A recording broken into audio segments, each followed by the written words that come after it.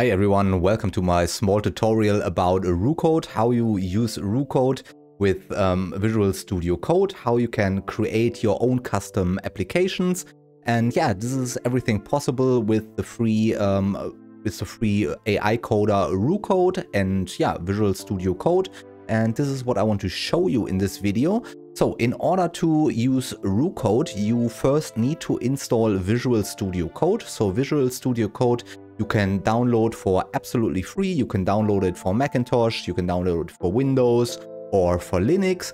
I will put the link to Visual Studio Code in the video description down below. So you can simply go to the video description, click the link, and then you can download it for free. And yeah, then it looks something like this. This is the dashboard of Visual Studio Code.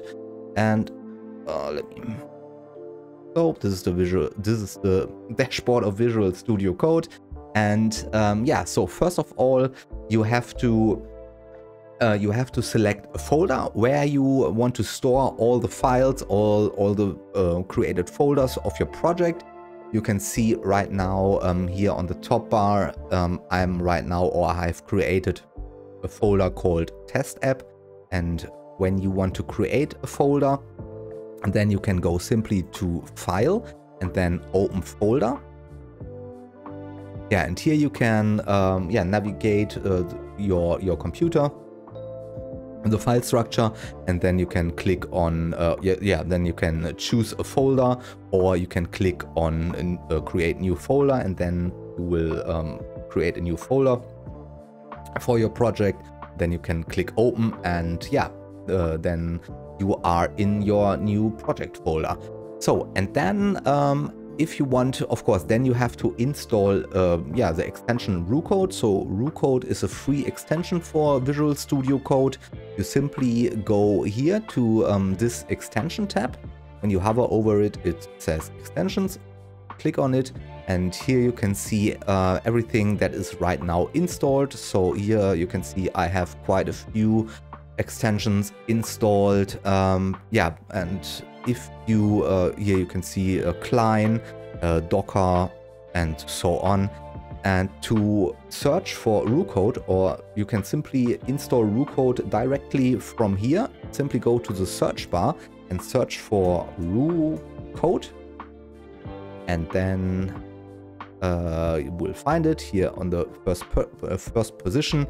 You can see I have already installed Roo Code. Otherwise, I had this installation icon or this installation button. Simply click on install, and then Roo Code will get installed onto your machine.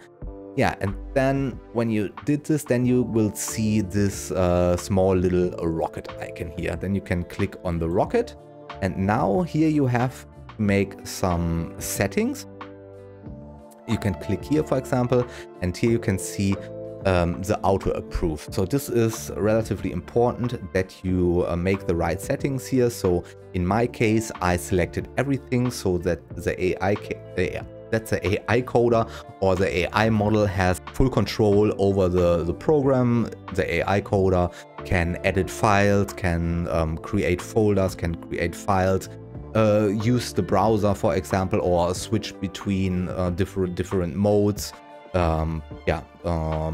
Modes exactly, and MCP server and so on. So you can select everything and make it smaller.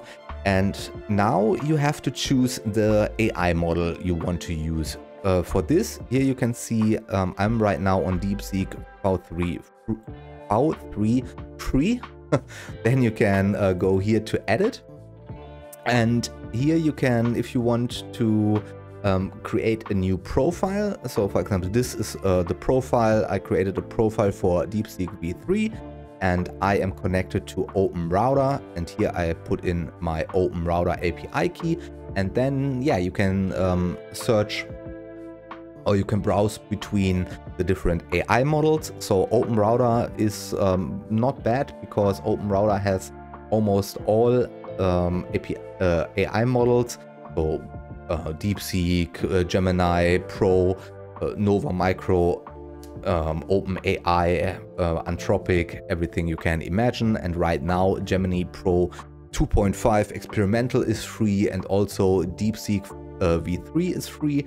This is why I choose this. I want to experiment a little bit with it, but I saw that this is currently yeah, a little bit saturated, and I got quite a few problems with these free models. They are really good, but yeah, many people are using this and testing stuff on it, and yeah, using it for coding. And this is why I think right now it's a little bit too saturated. So I want to use I think OpenAI for this, the paid model. But you can create, if you want, you can create a free account with OpenRouter. I can also put the link in the video description to OpenRouter. It is openrouter.ai. You can create a free account, and then you go here, and here you can see keys. When you click here, then you can create a free API key, and this API key you can then you can then put in here, and then yeah, you have a connection to OpenRouter, and then you can browse between the models. So let me close this.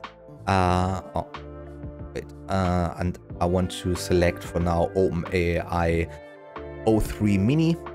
And also you have here different modes. When you click here on code, then you have code, you have architect, ask, debug. So code means that when you paste in a prompt, then the AI coder will start coding your app. And here under architect, for example, here you can discuss your project first. You can or ask questions. And if you starting your new project, then I would recommend if you click on architect. And so let's create a small sample project here. So example, or I want to create simple time tracking application for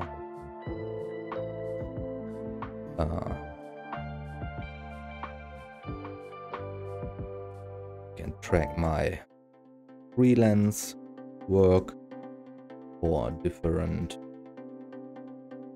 clients. Oh, and then oh, wait a second, let's switch the model. I want to go with OpenAI. And then let's fire this command. Okay, and here you can see we get an answer. To plan your time tracking application effectively, I need some clarification. Which platform do you intend to target? Web, mobile, desktop, or a command line interface? Let's see, web application. No, I want to have a desktop application. And then I click here on desktop application, and yeah, this planning function is really good. Yeah, because then you can explain everything in detail to the AI. The AI will ask you questions in order to clarify any potential questions. So now we get the next one for your desktop time tracking application.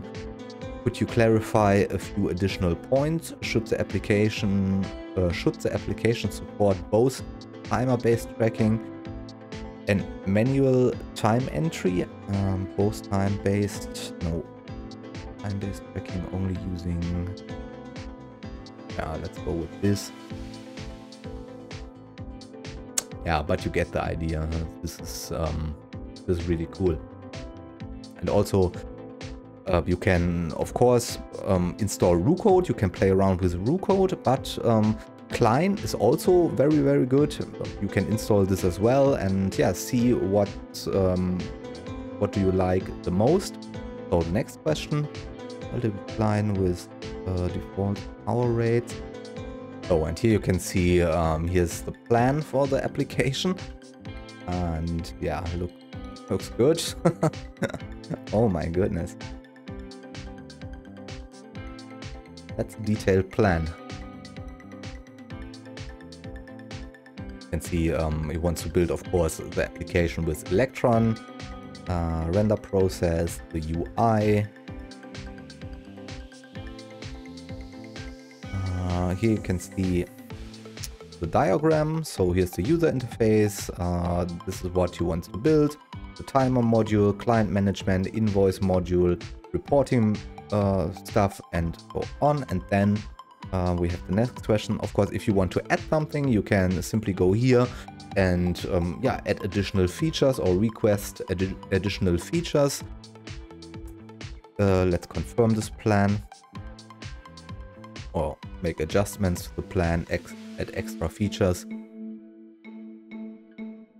And now I think the next step is that the AI will ask us to switch to the coding.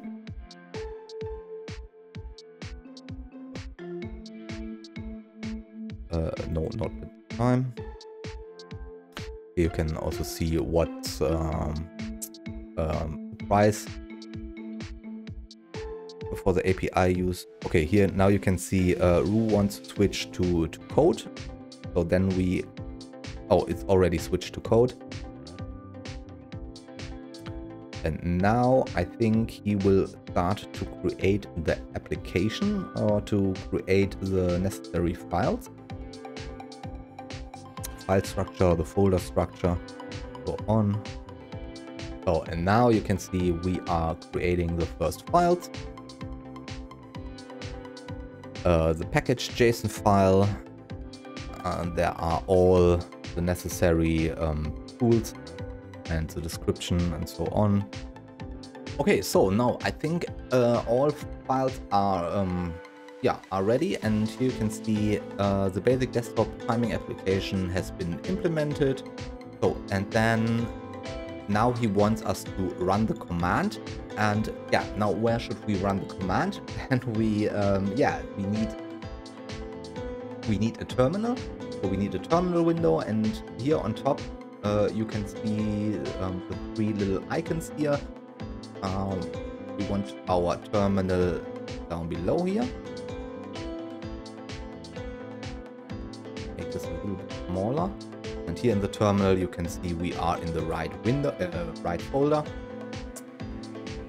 Check this ls. Okay, then we can simply, oh, I didn't saw that we have a button run command. I thought it was a new task. Yeah, then we can click here on run command.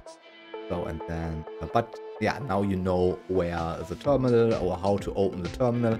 And yeah, here's our new timer application. So let's see. Okay, timer started at okay. This is okay. The current time. Okay, good. Stop. Yeah.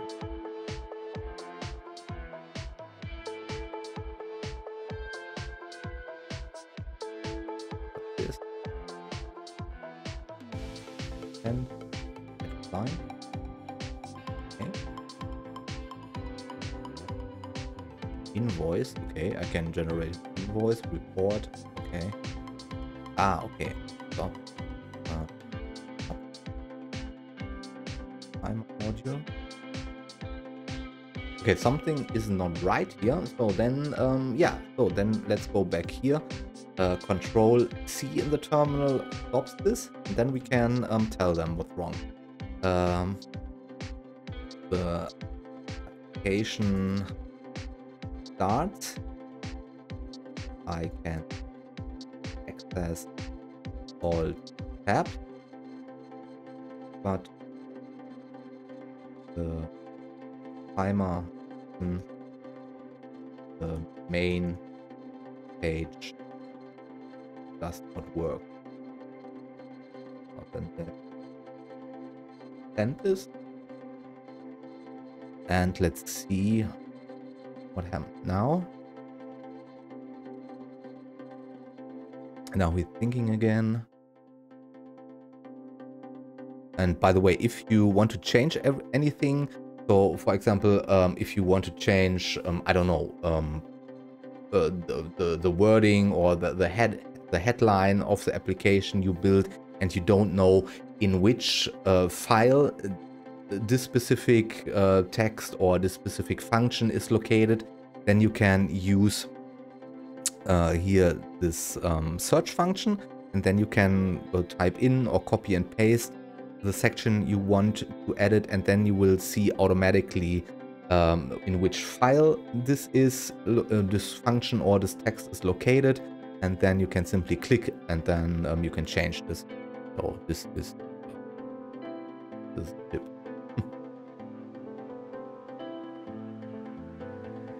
By the way, if you have any questions, then put it please in the comments down below. I will try to answer your questions as soon as I can.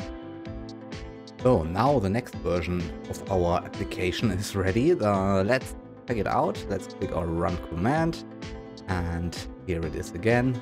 So let's click the timer. This yeah, doesn't work. Again, yeah, but you get the idea. Now I have to tell them again that it doesn't work, and I want to have a button that yeah, starts the timer. But yeah, I think you get the idea. So yeah, now you know exactly how you can use Roo Code. Yeah, select the different AI models, and here the functions, the different modes. You can select the different modes here: code, architect, ask, and so on, debug. And yeah, I think that's it for the video. So if you have any questions, put it down in the comments below. And yeah, I would appreciate if you press the thumbs up button if you learned something new. If you like the video, then yeah, please press the thumbs up button, and also please subscribe to my channel. I'm a small creator, and for me, every subscription, every thumbs up counts. And yeah, so that's it for now. Thank you very much for your time. Thank you for watching, and see you in the next video. Bye guys.